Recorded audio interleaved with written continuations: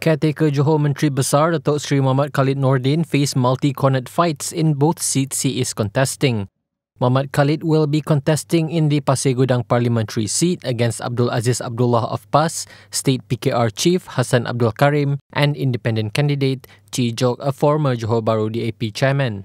For the Parma state seat that Mohamed Khaled is defending, he will face off with Datuk Seri Cik Zakaria Muhammad Saleh of PKR, Aziz Abdullah of PAS, and independent candidate Rohani Yaakob. However, there are also three cornered fights for the Johor Jaya state seat, where incumbent Liao Chai Tong of PKR will face Barisan's Datuk Tan Cherpok and PAS's Arkumutha.